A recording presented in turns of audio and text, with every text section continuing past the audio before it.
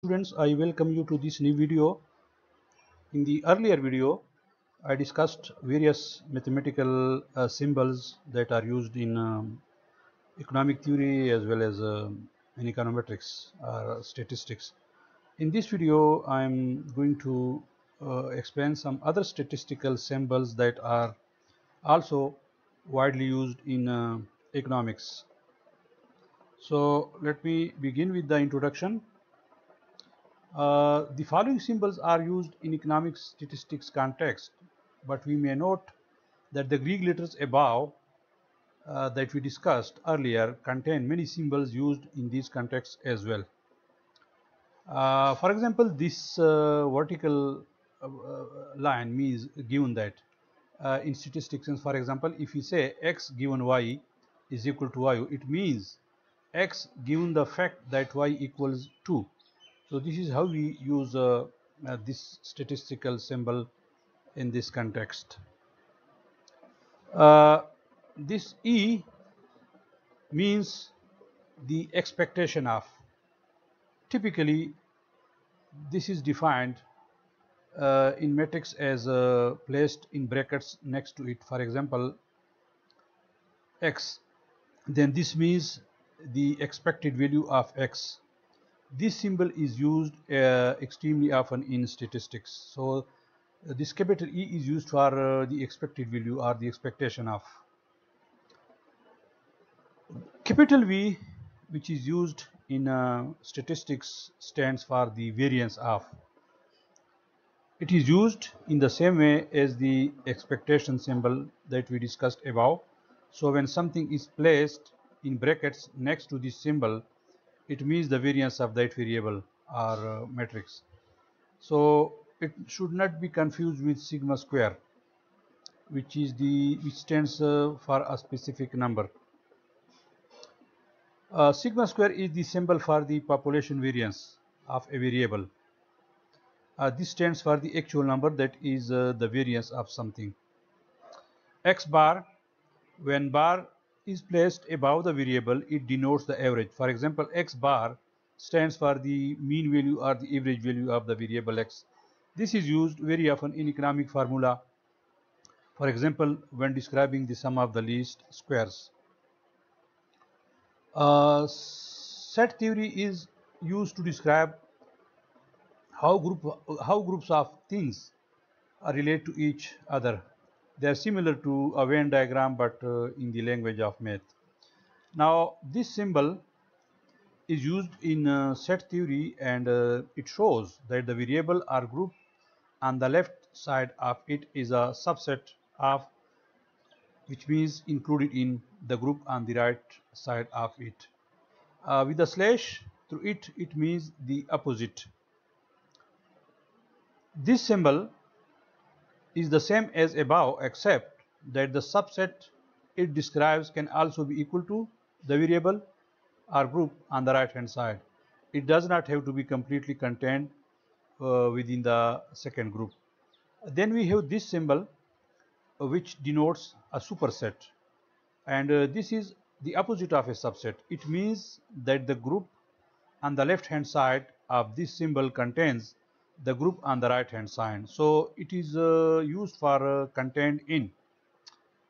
This symbol is the intersection symbol, uh, and it is used in set theory as the intersection of two sets are things. They both contain that are the same. This capital U is the symbol for the union of two sets, everything that is contained in at least one of the sets.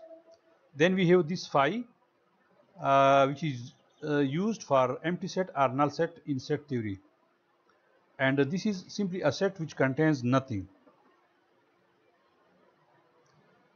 Sets of numbers. The following symbols are still technically sets, as they describe groups of numbers like rational numbers, natural numbers, and so on. These are used very often in economic formulae, even when other sets symbols might not appear. The symbol n is used for natural numbers. So n is a set which stands for a real number. Z is the symbol for the set including all integers, both positive and negative. Q is the symbol for the set of all rational numbers, whereas R is the set for the set of all real numbers. So these are various set notations. This symbol means there exists at least one. It is commonly seen in proofs which tend to be used in econometrics or statistics heavy courses.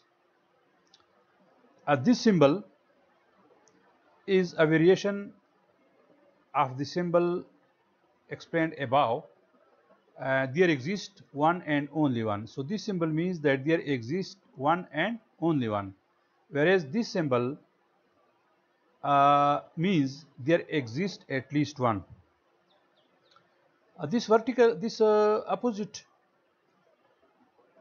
A means for all, usually in the context of stating some truth in an econometric textbook, stating that a particular equation is true for all I and some set of observed values n. This symbol means implies the function, formula or variable on the left hand side implies some relationship written on the right hand side. So this symbol basically stands for implies, whereas this symbol means if and only if, or IFF. There are some other useful symbols. Now this symbol is used to mean belongs to or in. This symbol doesn't belong to, it means doesn't belong to. And this expression means the set of X, the set of all elements of S with the property P, so that such that X satisfies property B. This symbol is a subset of,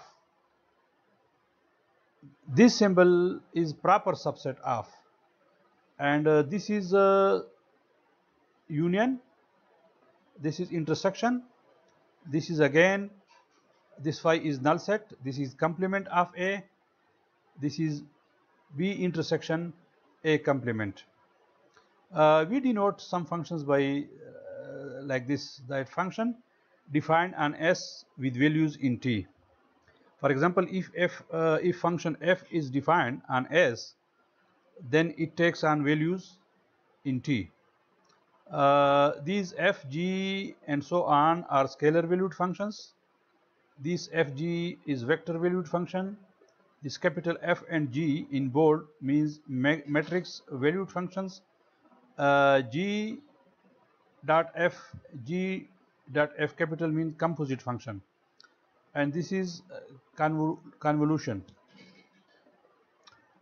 Ladies and gentlemen, these are some of the statistical symbols that are also used in economics. I hope this was helpful for you. Kindly subscribe to the channel if you haven't yet subscribed, and don't forget to click on the bell icon so that you can get timely notifications about my other videos that I'll upload for you. Thanks for watching. Kindly subscribe to this channel and share various videos of this in various